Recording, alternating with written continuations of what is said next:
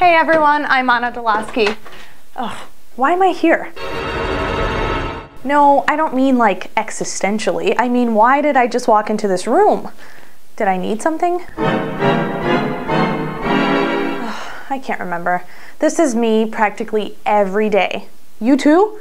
You're not alone. There's a reason why you forget so quickly when you walk into a room why you actually went in there. And science is to blame. It's called the doorway effect.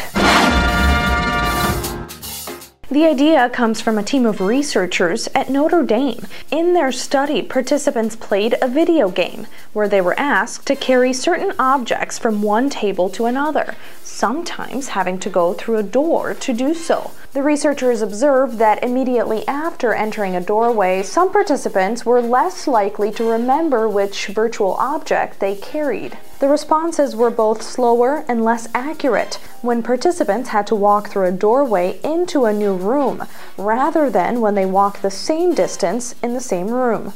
The doorway effect suggests there's a little bit more to your short-term memory than just paying attention. It means that some of your memory is optimized and some of it is ready to be purged once new information comes in. The door, psychologists say, is a good time to get rid of memory from the old room and walk into the new room with a clean slate. Weird, huh?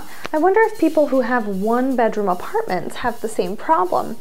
You know what's more frustrating than entering a room and forgetting why you went there? Opening a fridge door and forgetting what you were after. Now that makes for some bad decisions. So the moral of the story is, no, you don't have early onset Alzheimer's. Your brain simply likes to store information a certain way. It flushes out the unnecessary stuff to make room for important things like remembering someone's name.